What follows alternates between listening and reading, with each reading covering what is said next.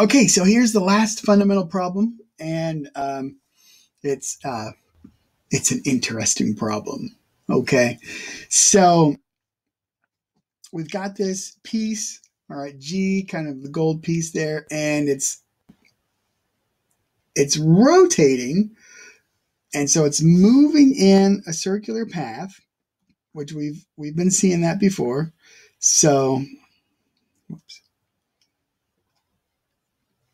It's been moving in a circular path, okay?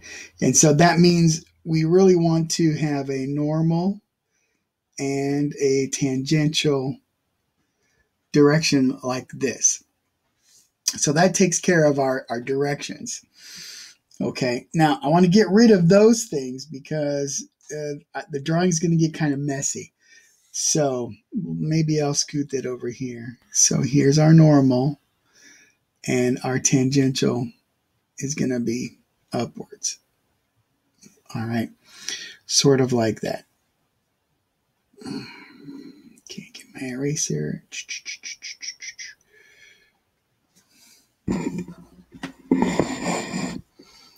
Forgot to pull my microphone over.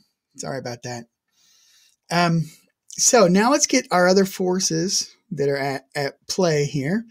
And so we get the low-hanging fruit and our weight right here, mg. And then over here, we're going to say we've got some bx. Okay, and down here, we're going to have some dx. Oops, I don't want to put it right there. Put it here.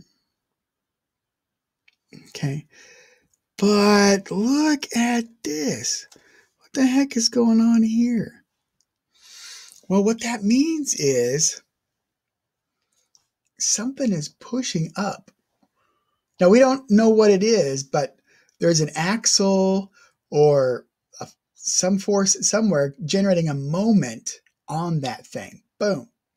And because that is rotating upwards, or trying to rotate upwards, then that means we actually have to put in, oops,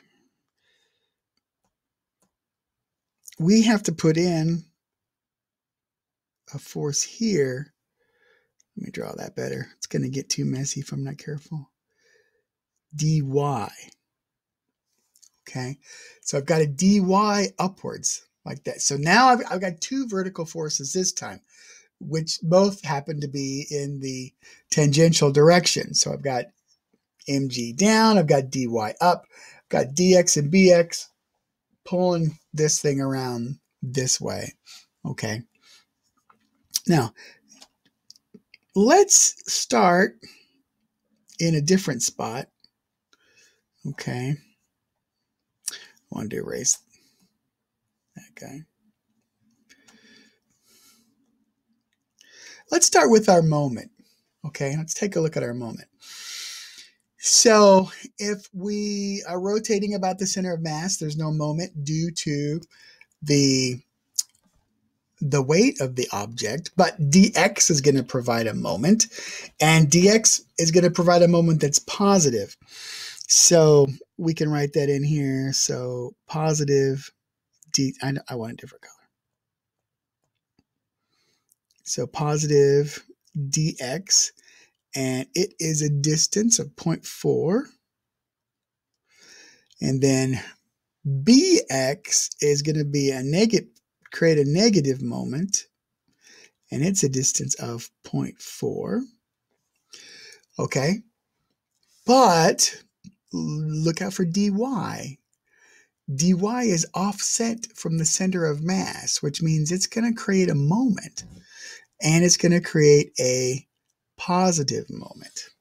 So we're going to have plus dy, and it's only a distance of 0.1 out there. Okay, so let me rewrite that just a little bit, try to clean it up a bit. 0.4 dx minus 0.4 bx, and then plus 0.1 dy, and all that is equal to 0. Now, notice if we didn't have dy, dx and bx are equal. That's it. That's all we got. Okay. And we've seen that twice before. We saw it in the last fundamental problem, and we saw it in the example problem that I worked for you.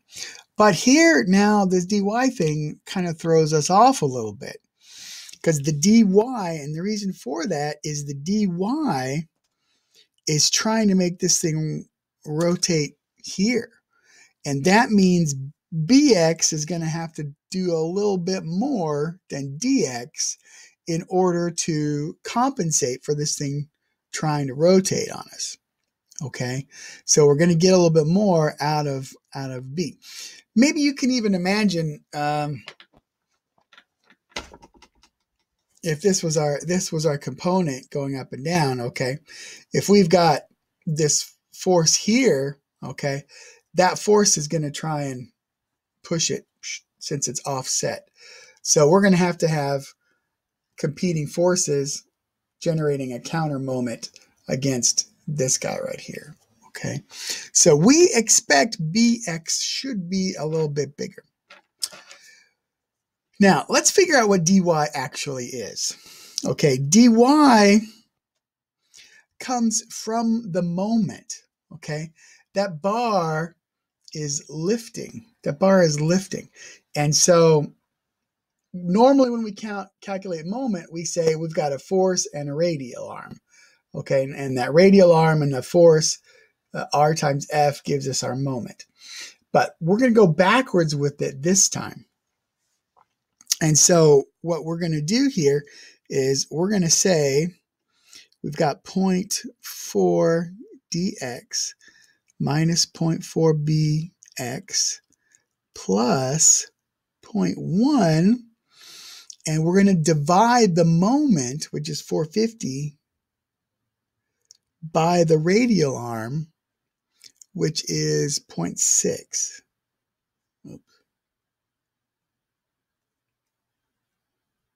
Set that equal to 0. Okay. So pause the video and think through that carefully. Make sure that makes sense to you. Okay. Let me write it over here in a different color, what we've done. All right. So normally we say that moment is a force times a distance. We've just turned that around to say our force therefore has to be equal to this. Okay.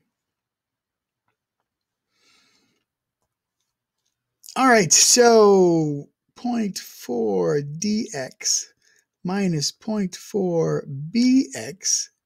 And when you work all that stuff out, it turns into 75, which is kind of a surprise.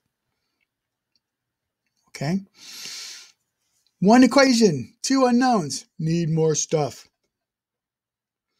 So let's come up to our normal force equation. All right, and so now our normal forces that we have operating on this thing are going to be bx. That needs to be a little bit smaller, though. I'm going to have a problem. It needs to be bx plus dx. And those are the only horizontal forces acting, so that has to be our m omega squared. Okay. And again, this time we could choose positive because the omega is in the same direction as the our unit vector for the normal. And so we've got m omega squared r, just like that. Okay.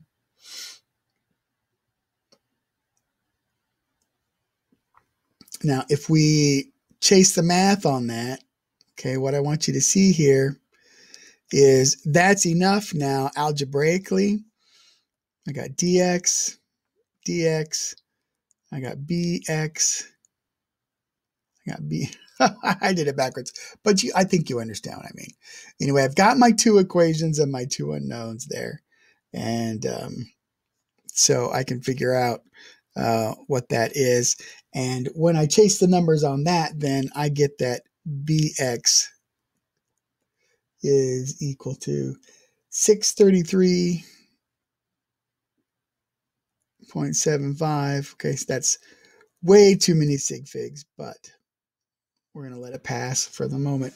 And then, whoops, I don't know what I was thinking there. Dx is going to be 446.25.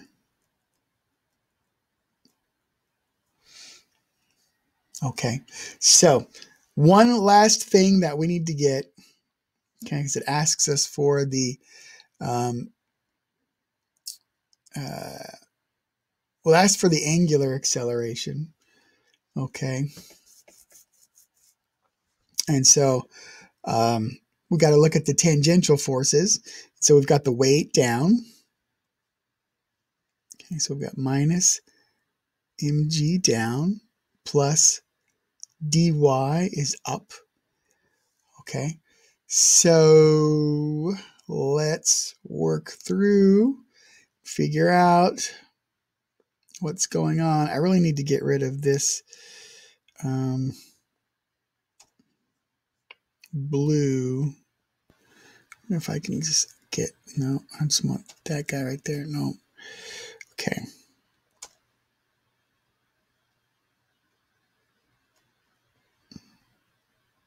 Well, I got rid of more than I wanted to, but we'll have to live with it. Okay. Anyway, upwards tangential is positive. Okay. But my alpha, that's a motion this way, is negative. So I got to use negative here when I get to my equation.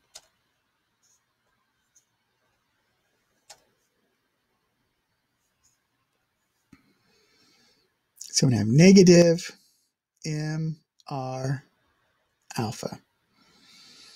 Okay, I already know what dy is. R is 0.6. Okay, it's 0.6 because that's the actual radius of my circular motion.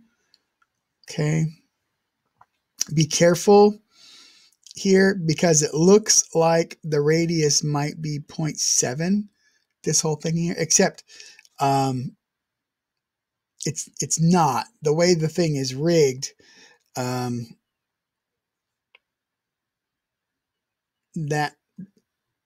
it's as if there's a pivot right here. So I've got 0.6 is how G is going to be moving on me. Okay, so everything on that bar is moving in a circle, and the radius of the circular path is 0.6.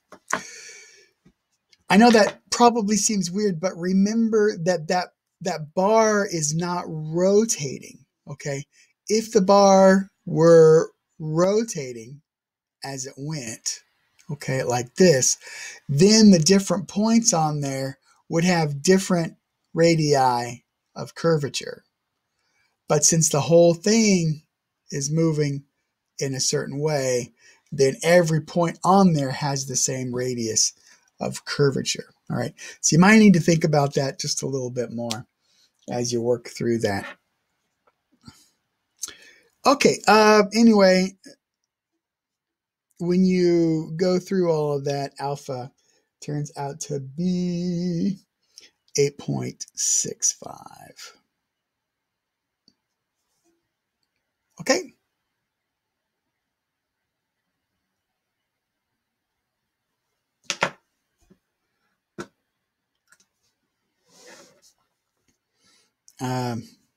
Negative on there, of course.